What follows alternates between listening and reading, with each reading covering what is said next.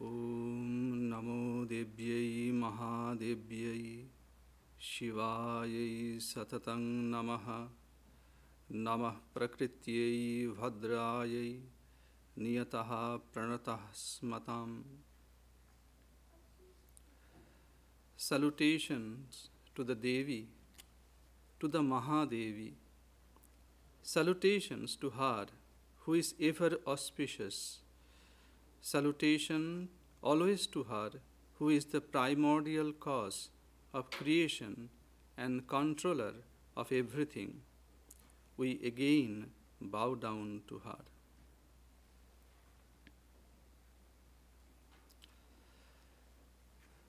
Good morning. Today the title of our talk is Thus Spake the Goddess, Behold me, I stand alone.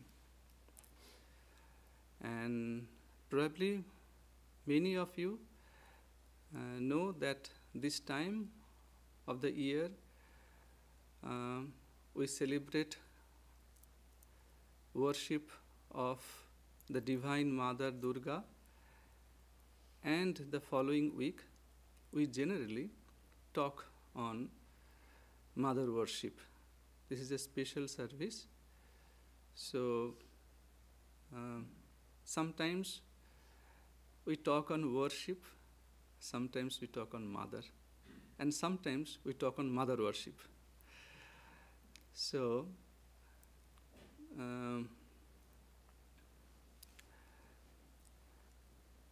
the principle, the supreme cause of the universe that scientists seek to discern indirectly, that philosophers attempt to demonstrate through logical reasoning, and that enlightened devotees, that is Gyanis, devotees, or Mahayogins, the great ascetics, great yogis, they directly experience through dhyana, the dhyana yoga. Meditative absorption is known as the supreme consciousness, the Brahman or Paramatman. This consciousness is also referred to as the Mahashakti or the Supreme Goddess or Mahadevi. In truth, there is no fundamental distinction between consciousness and power, Chaitanya and Shakti. And in Gospel of Sri Ramakrishna, repeatedly you will hear the same thing. The Chaitanya and Shakti, Brahma and Shakti is same. Difference in just appearance, difference in understanding, but same. In Vedic and Vedantic terminology, this fundamental principle is generally conceived of, meditated upon, and worshipped as Brahman or Paramatman. On the other hand, in the Agamic or Tantric, Tantra, the traditions, this same non-dual principle is conceived of, meditated upon, and worshipped as the supreme power or the great goddess, the embodiment of the conscious Brahman. In Chandi, a text within the Tantric tradition found in the Markandeya Purana, is it a text, contains profound discussions on the majesty of the goddess, interspersed with the narrative of various events. You will find many stories if you read Chandi or Devi Mahatma or Devi Shaptashati, different name. And same kind of thing you will find in Devi Bhagavata, Devi Gita. There all those texts you will find in Tantric tradition. So here in the Chandi, which is a part of Markandeya Purana, so you will find that kind of story, and in between the stories you will find this deep philosophy.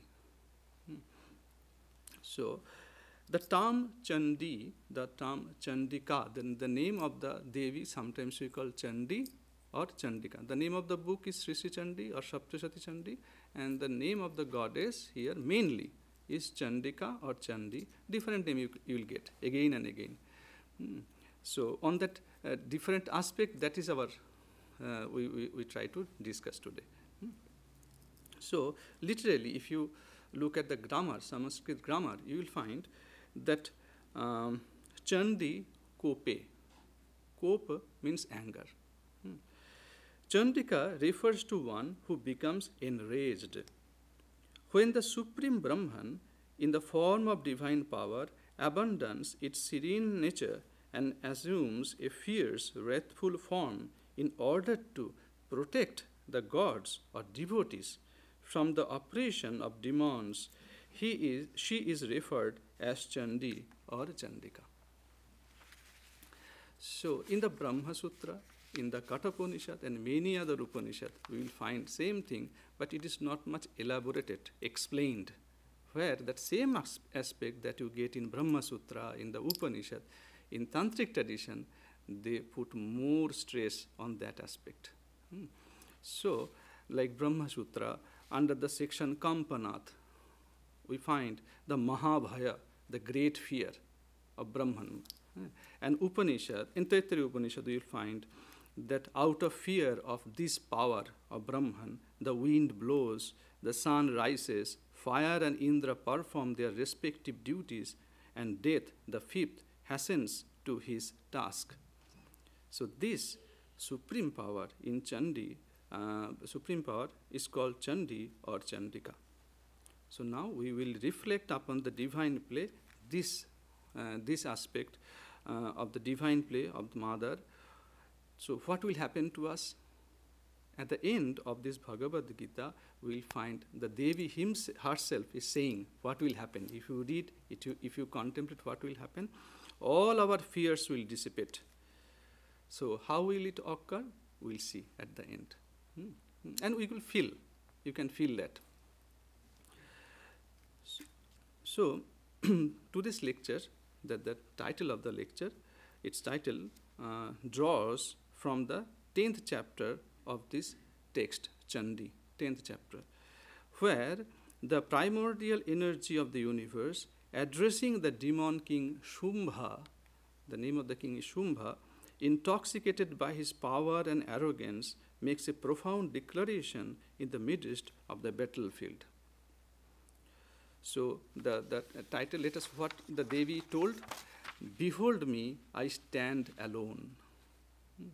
So we'll try to contemplate on these three words, behold me, I, and alone. So Pashya, behold me. So we can see everything, no? But to understand what you see, it's different. It depends upon your preparation, your mental structure. So behold is not a simple thing as we think.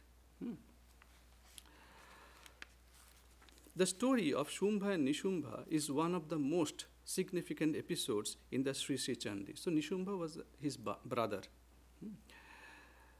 It's a tale of divine power, the triumph of good over evil, and the glory of goddess celebrated for her supreme might and benevolence.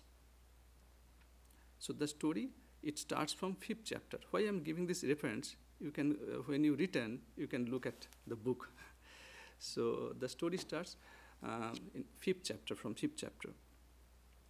So in ancient times, Shumbha and Nishumbha were two powerful demon brothers who, through intense penance, acquired a boon from Brahma that made them nearly invincible.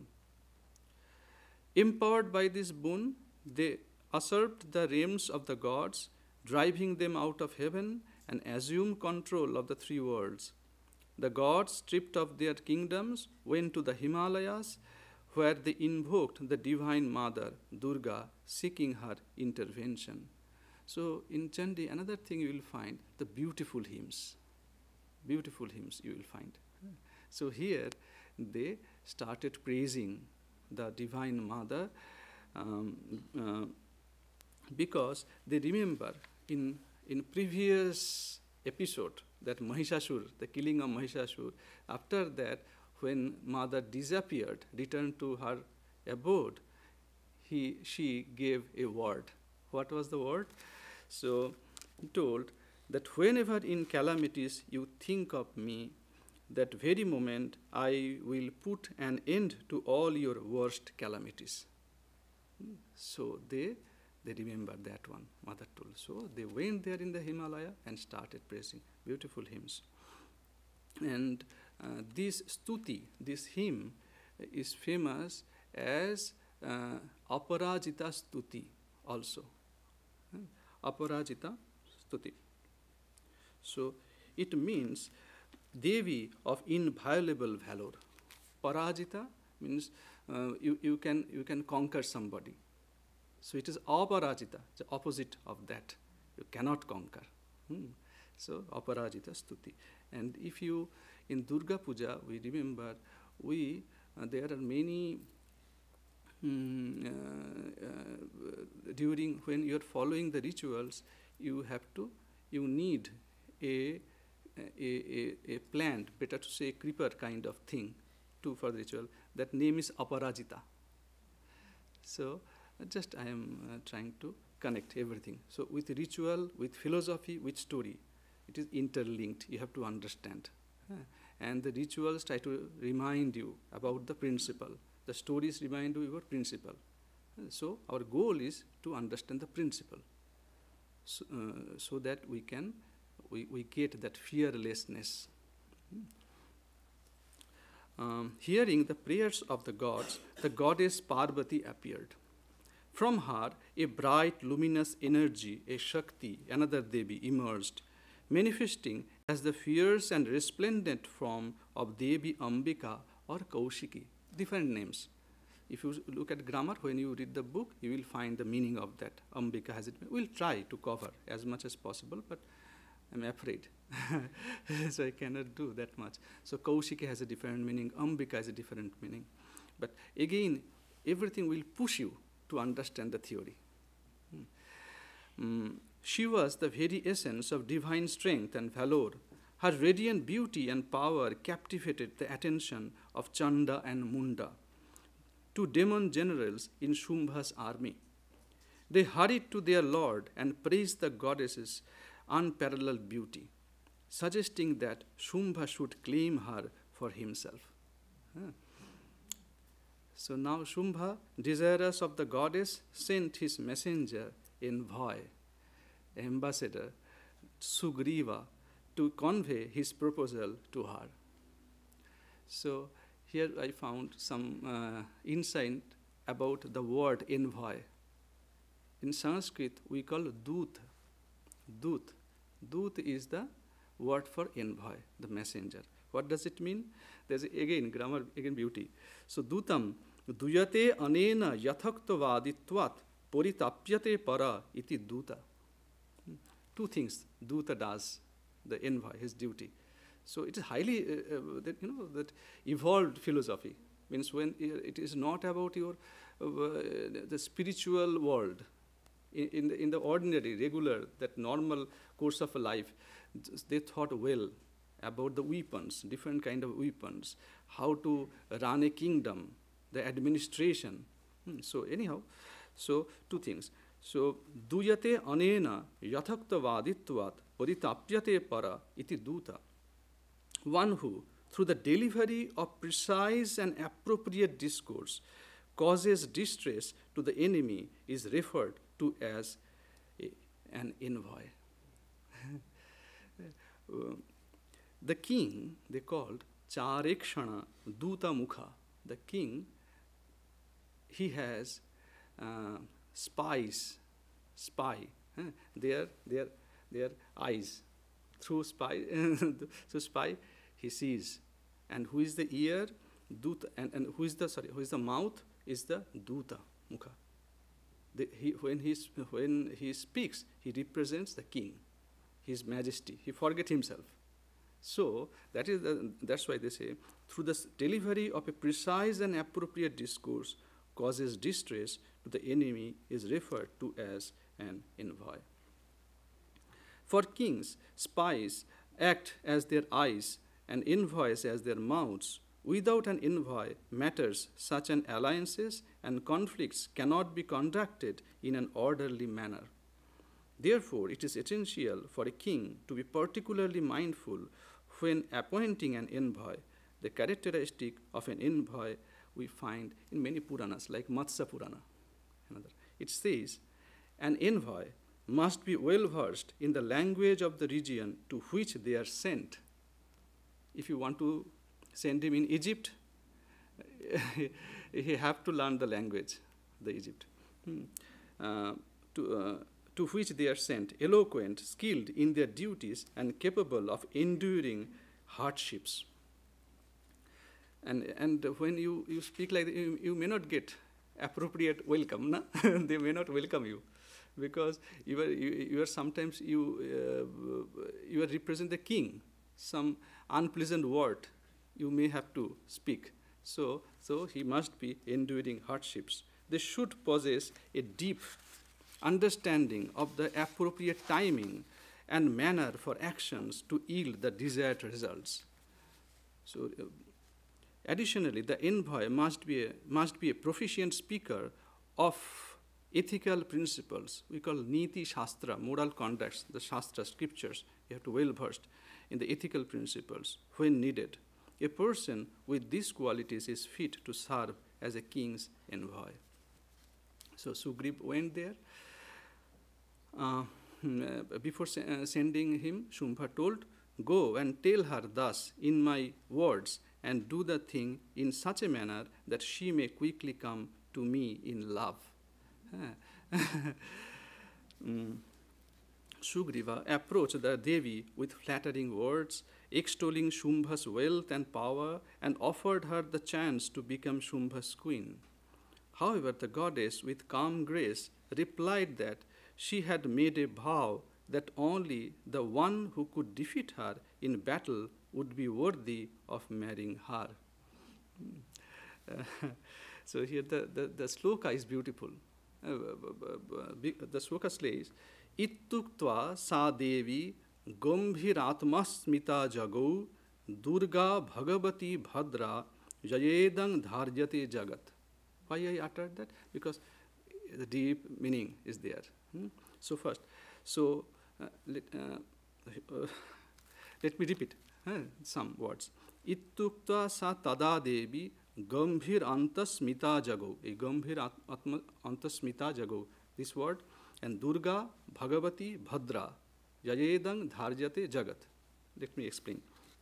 So the sage spoke, the auspicious goddess Durga, who sustains this universe, upon hearing the words conveyed by the envoy, smiled faintly within herself and responded with a profound and serene expression.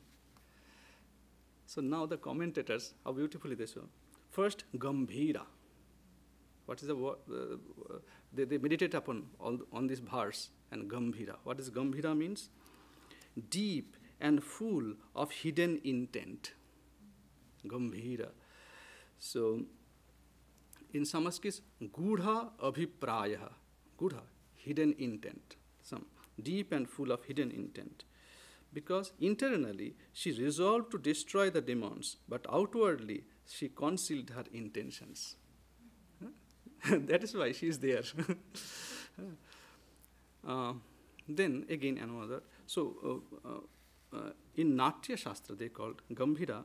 It means women who remain composed in both anger and contentment are called Gambhira. These are women who, in the face of both fury and satisfaction, maintain an unshaken demeanor. How deep, huh? So, now Antasmita. Antasmita. Why did the goddess smile inwardly after hearing Shumbha's words through the envoy?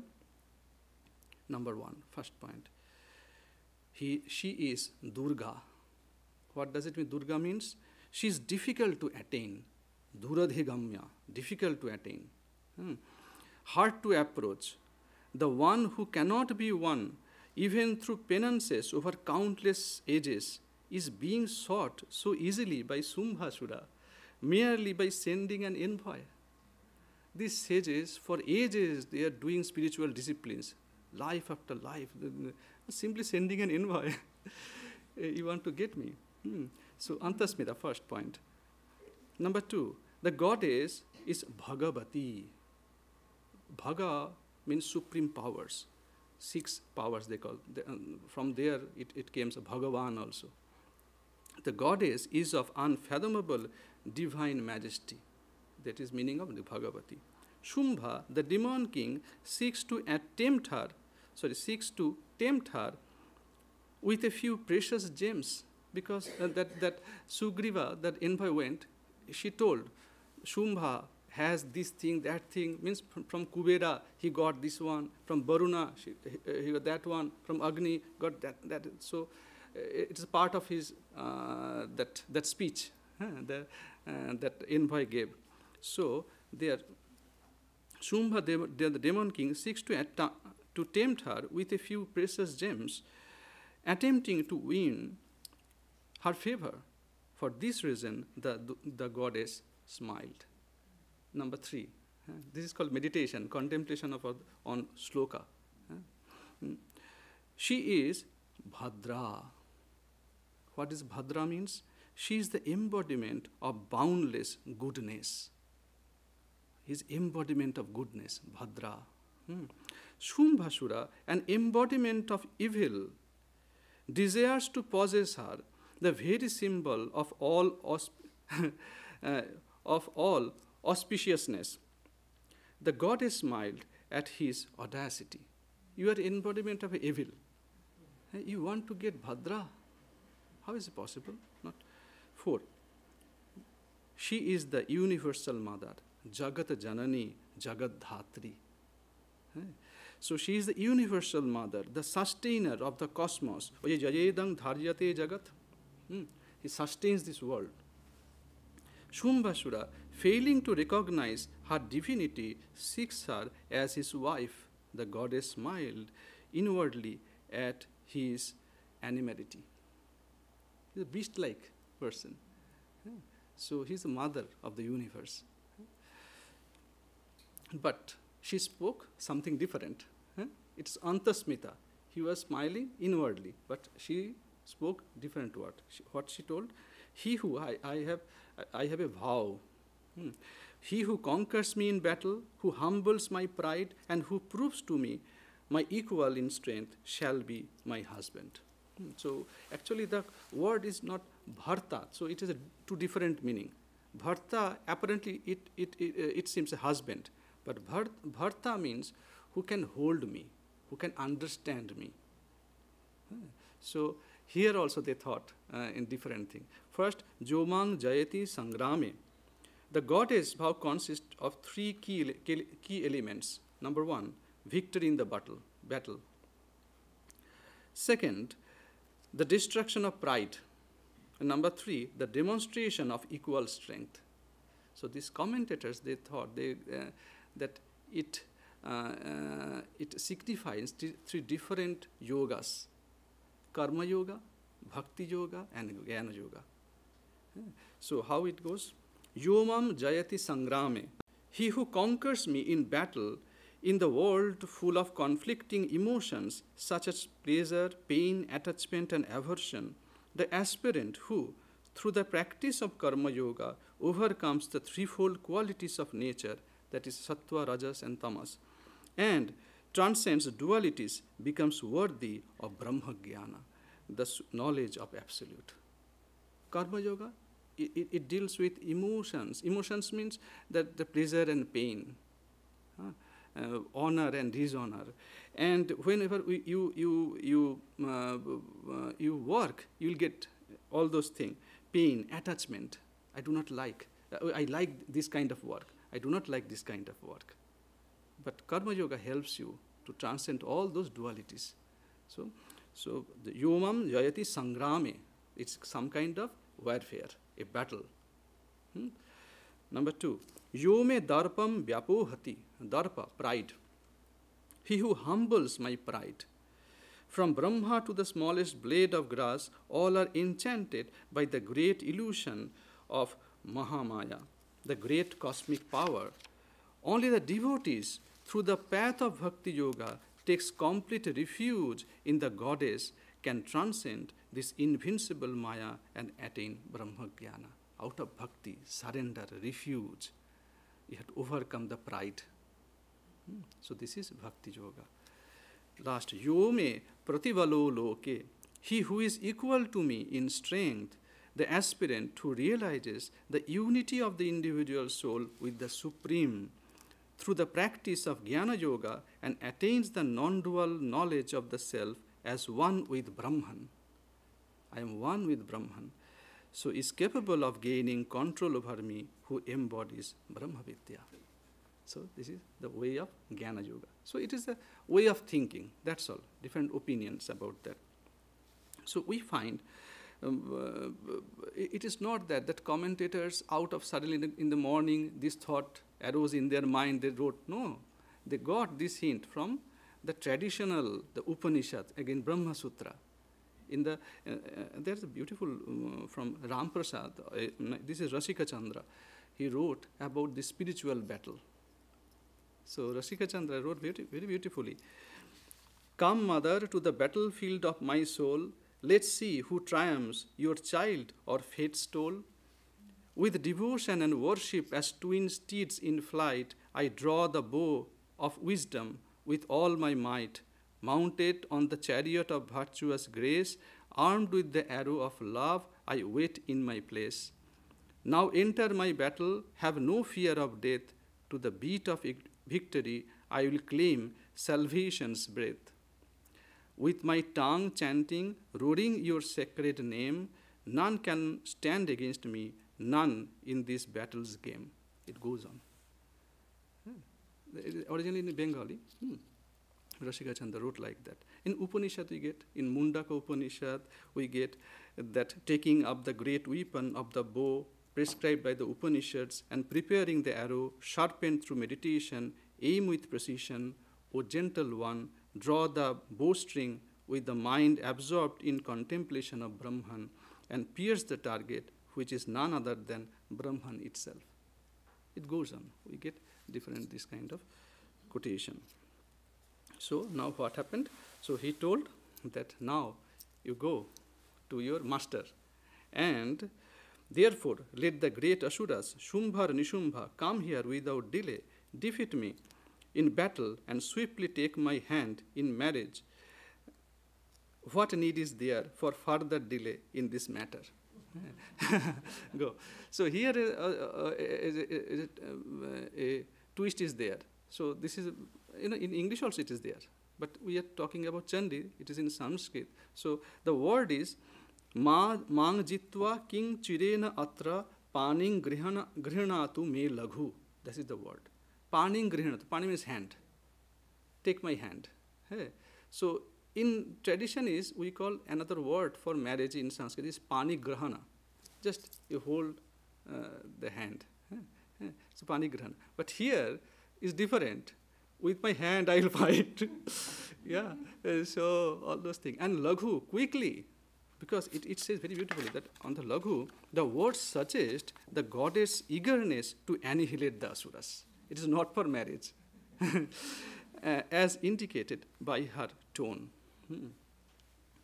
This response enraged Shumbha, and he ordered his generals to forcefully bring the Devi to him.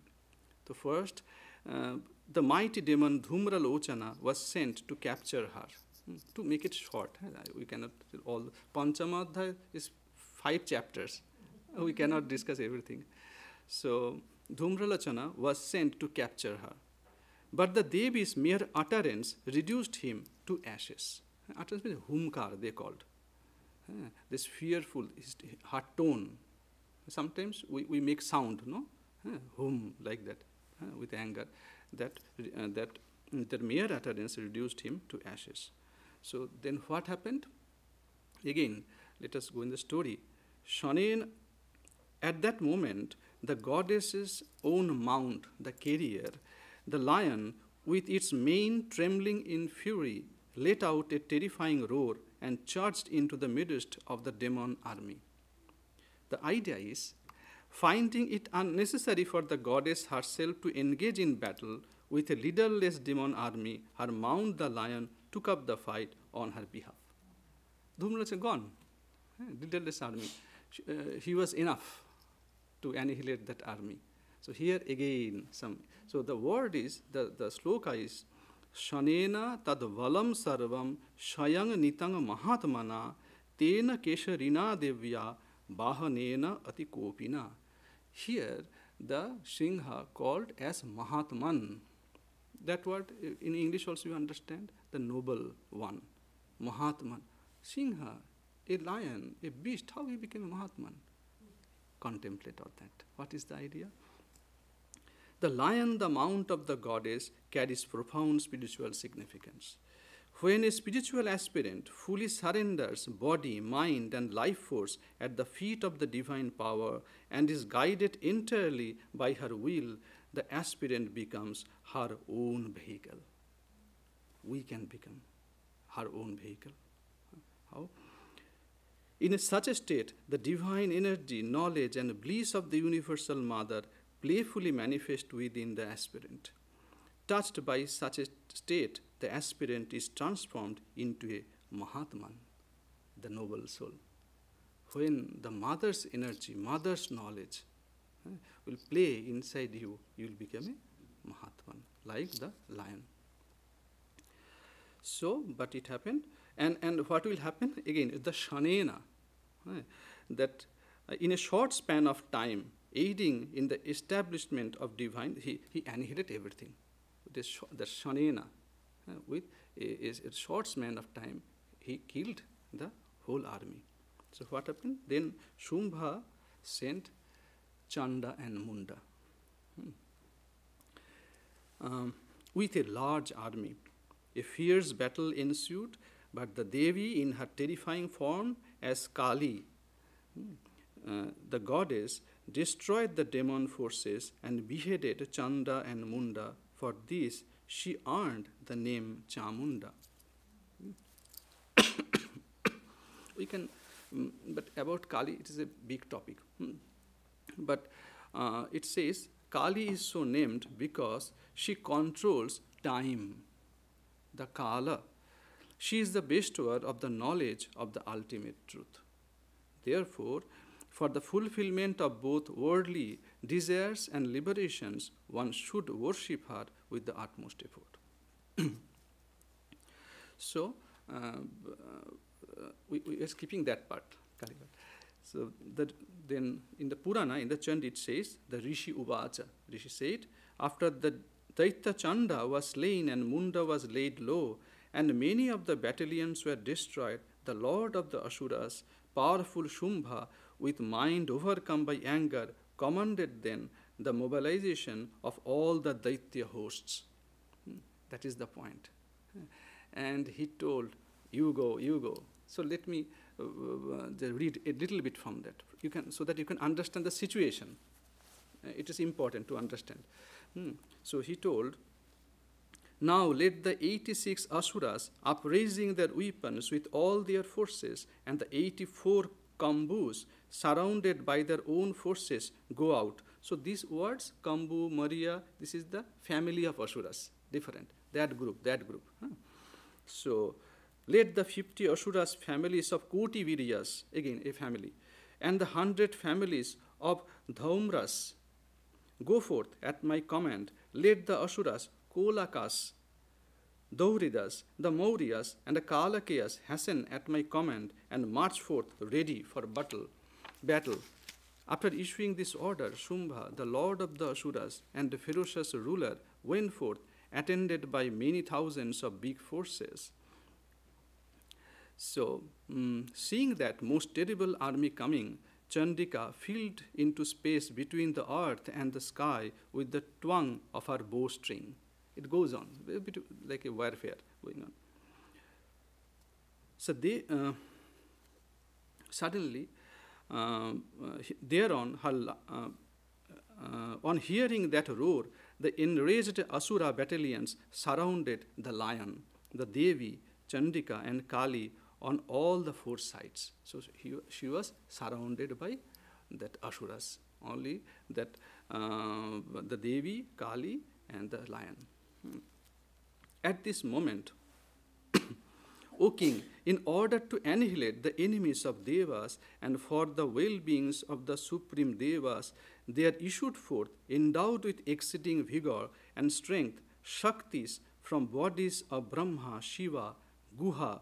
Guha, another name of Kumara or Kartikeya or Skanda. Vishnu and Indra. This name you are familiar with. And with the form of those Devas went to Chandika. So, one by one they came.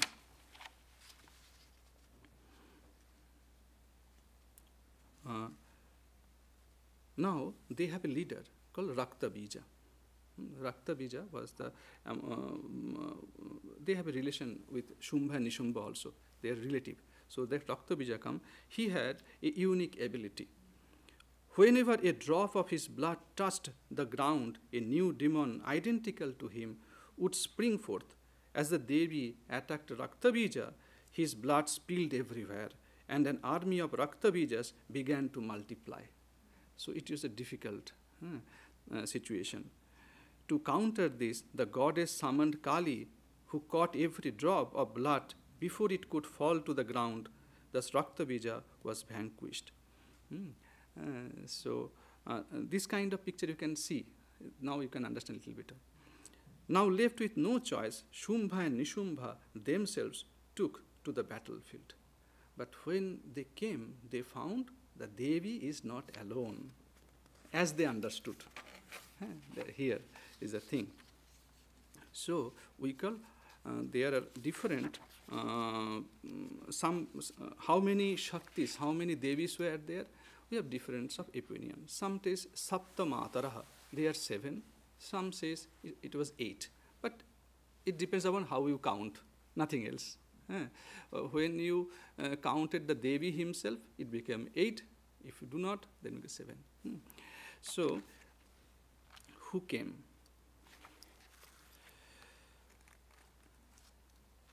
You will get this thing in 8th chapter. First came Brahmani. So there is a reason behind. So these forms. So let us start with Brahmani. The primordial energy of Brahma.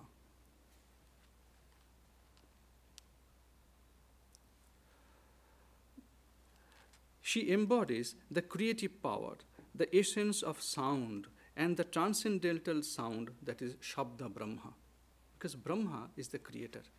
So out of anxiety, in this heightened anxiety, it says, the Devatas, you can understand, like the pranam mantra of Holy Mother, Yathaganer Dahika Shakti, Rama Krishna Sthita Hiya. Swami Sharadananda, he noticed that one. He wrote that one that way. So Agni, the fire, and the power to burn. If you think about fire, automatically you have to think the power to the capacity to burn. You have to already try it. You started trying, no? Some flame, so fire flame, without the capacity of burning. You may start it, maybe thinking, but you may discover something in future, maybe 100 years afterwards. You may be, oh, flame that does not have the power to burn. But see, already there is a notion in your mind. Power to burn is not there. No?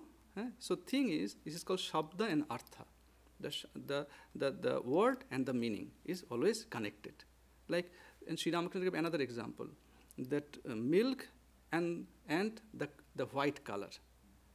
Maybe about 100 years after, you may discover thing, milk, that color is different, not white. But again, you see, the notion, it is not white. No? So, it's connected with each other. So, Brahma and Brahmani. Brahma, the creator God. So, the Shakti, the capacity to create. So, that is the Brahmani.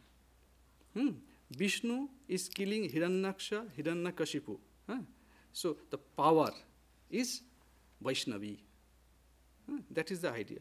So, in their heightened anxiety, when they were surrounded by the demon army, the God's own divine energies, that is Shaktis, emanated from their bodies, these Shaktis were essentially extension of the Supreme Goddess herself, who, although manifesting among the gods, remained inherently one with the Mahadevi.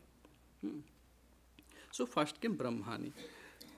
The creative, she embodied the creative power, the essence of sound, and the transcendental sound, the Shabda Brahma. She arrived in a swan-driven chariot. Why swan? Hamsa. The Sanskrit word for swan is Hamsa. Ahamsa or so aham. This is the Vedic Mahavakyas. I am he. So it represents, Hamsa represents Soham. So it came. Representing the non-dual knowledge of Brahman. Following Brahmani came Maheshwari. The power of Maheshwara, that is Rudra, her primary function is that of dissolution. She stands behind the creative force of Shabda Brahma. For only when she brings destruction can creation follow. When Maheshwari breaks, Brahmani builds. They represent two sides of the same cosmic action. So that's why after Brahmani came Maheshwari. So there's a link, there's a deep link. So Maheshwari or Shivani, the Shiva, Maheshwar, Shiva, same ideas. So rides a bull on a bull. So what does a bull mean? And holding a trident in her hand and wearing the crescent moon on her forehead. This is the description in the meditation mantra. Her arms are adorned with two powerful serpents. The bull symbolizes dharma, righteousness. So bull is not a bull.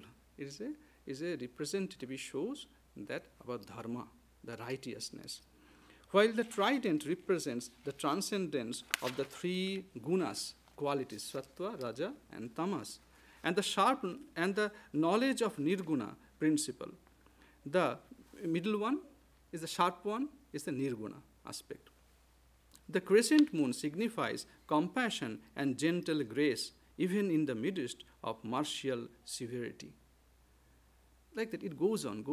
So to mention just, we can little bit of Kaumari and Barahi, we can talk about it a bit. Kaumari is the Shakti of Kumara, the army general, Kartikeya Skanda of the God's army, that part.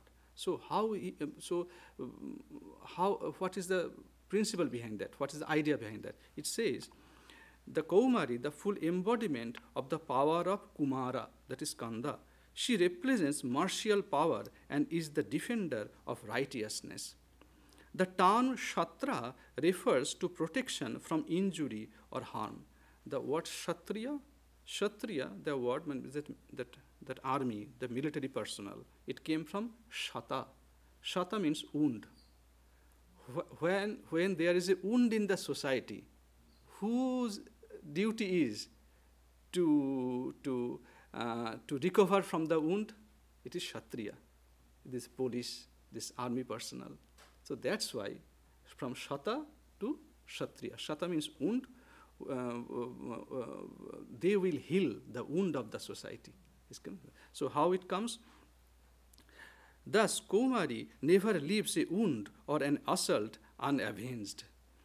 One of her epithets is Guharupini, for she hides her forces from the enemy's gaze, making her a master of war strategy. Riding a peacock and wielding a spear in her hand, she personifies the power to overcome desires.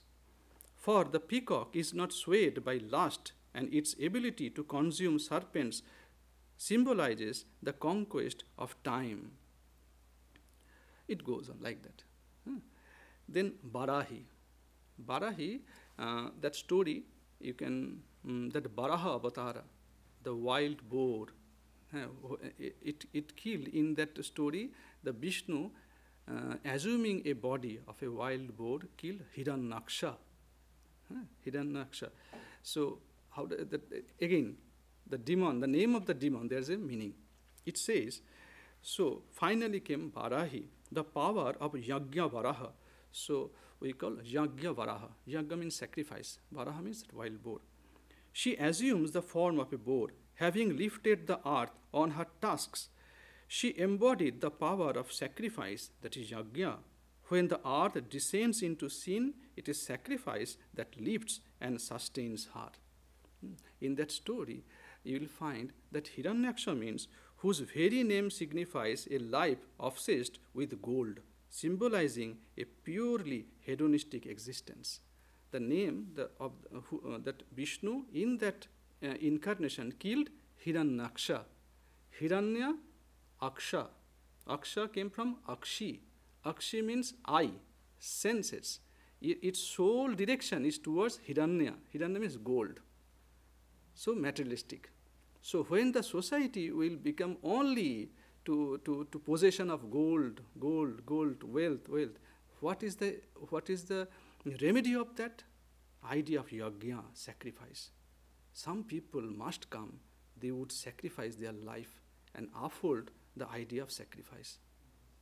So that's why the picture is there, that if you see the Varaha avatar, the incarnation of Varaha, you will find it's uphold the earth, the globe, on its task.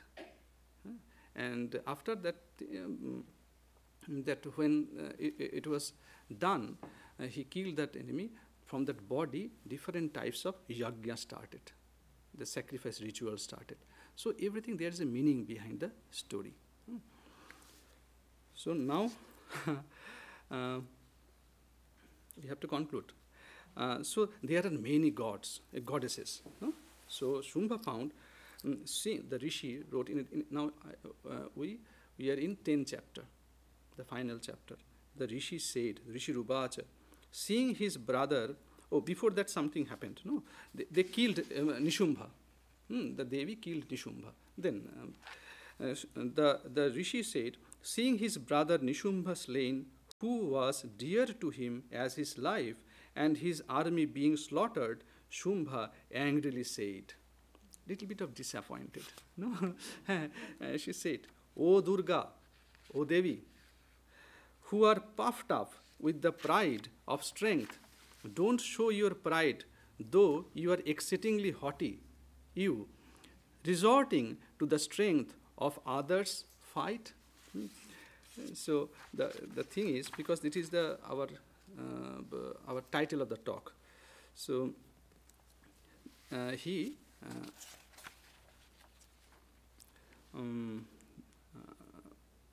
Nishumbha's entire army has been decimated, and his generals, along with his brother Nishumbha, have been killed. Now Shumbha, the Asura, stands alone on the battlefield. In contrast, goddess Chandika remains unscathed, standing with the full strength of the goddesses by her side. In a state of frustration and anger, Shumbha rebukes the goddess, saying, O Durga, you are fighting with the help of others, so there is no reason for you to boast. So, many explanations, some explanations are there. So, Shumbha accuses Durga of fighting with strength of other deities, such as Brahmani and the other mother goddesses. This implication behind Shumbha's word is this: you once proudly declared, whoever defeats me in battle, that's the Sugriva, that messenger, I will marry him who will defeat me in the battle, means you are alone. Now you are deviating from your vow. You are not alone. But in reality, you have been fighting relying on power of other goddess. Kali was the one who destroyed Chanda and Munda. It was also Kali who killed Raktabija. With the aid of Brahman and other divine powers, you have slain Nishumbha. Therefore, you have violated your initial vow of fighting independently in battle. He told that. Now, the Devi uttered that one, that eki vahang jagatyatra ditiyaka mamapara pashaitang dushta mayeva vishantam mad vibhutaya. The Devi says, I am all alone in the world here, not in the battlefield. In the world, I am alone. What other is there besides me? See, Vile one, these goddesses, who are but my own powers, entering into my own self. So behold me. He could not behold, they say, very beautiful. So again, it was supporting from the Upanishad. From the, in the Chandogya, we get Ekam eva advitiyam. Brahman is one and non-dual.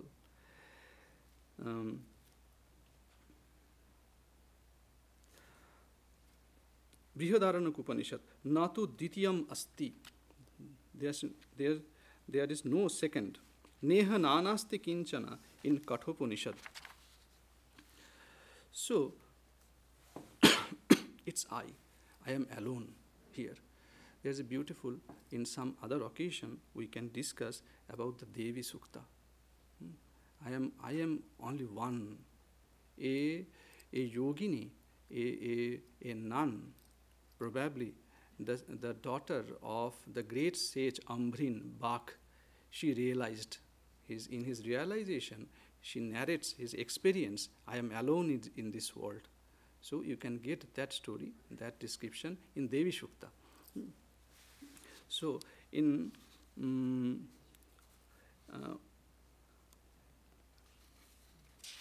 so now you see, with this statement, the illusion of distinction is dispelled. The perceived differences are not real. The goddess proclaims by the doctrine of non-duality is affirmed. You see, all these Brahmani, all those Shivani, Narasimhi, all those goddesses, they are entering into me. Behold that one. You see, it is I alone here. There's a beautiful verse. It says, I am not separate from the universe, nor is the universe separate from me. Due to the non-duality between myself and the universe, who else exists apart from me? Just as curd is permeated by milk and the milk transforms into curd, in the same way I alone pervade the universe, and the universe is entirely infused with my essence. A manifestation or vibhuti never possesses a distinct existence apart from its substratum or support. You can remember a little bit of Vedanta, that snake rope analogy. So as there is a rope, that's why the rope appears as a snake. Substratum was the rope. As rope was there, then you could see a snake. If there was no rope, how could you can see a snake? So something, substratum is necessary. So I am the substratum of the universe. Shumbha, due to his demonic intellect, is incapable of comprehending this subtle metaphysical truth. Thus, the goddess reveals to him directly that the powers of Brahmani, Vaishnavi, and others, one by one, resolve back into her body.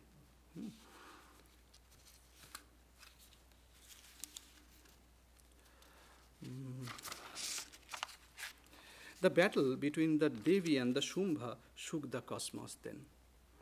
But in the end, the goddess, with her supreme might, struck Shumbha down, restoring peace and order to the universe. The gods, now free from the tyranny of Shumbha and Nishumbha, returned to their rightful places in heaven. They praised the goddess for her bravery, wisdom, and compassion, acknowledging her as the supreme power, the ultimate protector of the universe. The Devi, in turn, promised that whenever evil arose, she would return to vanquish it and protect the righteous. At the beginning, we started with Bhaya. So in the 12th chapter, probably, you will get one verse there.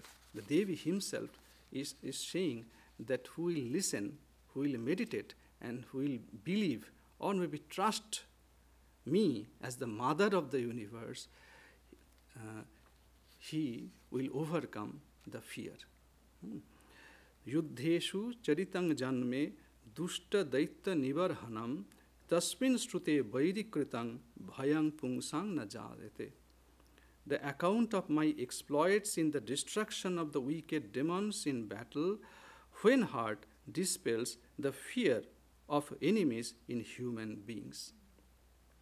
By reflecting upon the narrative of the goddess's martial endeavors against the demonic forces, the devotee's mind gradually becomes firm in belief regarding the boundless power of his or her own mother. I have a mother. My obstructions may be great, it may be mighty, but if he feels, if this belief or idea gets strengthened, the practitioner becomes fearless. In this state, the practitioner no longer harbors any fear regarding the opposing forces that may create obstacles on the spiritual path. In Ram Prasad, he wrote a beautiful song on that. He told, in the battles who comes with might, clad in the dusk of the night, bare and radiant, with sword held right, she rejoiced in the demon's plight. She started, my mother, it's my mother. She is there to kill all my obstacles. So at the end, he said, Dvija Ram Prasad, his name was, Ram Prasad, the twice-born sage, says, what then is there to fear, engage? For in victory my triumph lies, in life and death my spirit flies. So I do not even fear of my death. I can fly over that. So let us pray to the mother that after killing of Shumbha, this goddess they assembled and praised the mother. So 2 verses from that hymn. Devi prapannarti hare prasida, prasida matar jagato khilasya, prasida vishveshwari pahi vishwang, tvamishwari devi characharasya. Tang vaishnavi shakti ananta virya, vishwasya bijang paramasi maya, sammohitang devi samastametat, tvang vai prasanna bhuvi mukti hetu. O Devi, you who remove the sufferings of your suppliants, be gracious, be propitious. O Mother of the whole world, be gracious. O Mother of the universe, protect the universe. You are, O Devi, the ruler of all that is moving and unmoving. You are the power of Vishnu, the endless valor. You are the primeval Maya, which is the source of the universe. By you all this universe has been thrown into an illusion. O Devi, if you become gracious, you become the cause of final emancipation in this world. Om Shanti, Shanti, Shanti. Om peace, peace, peace.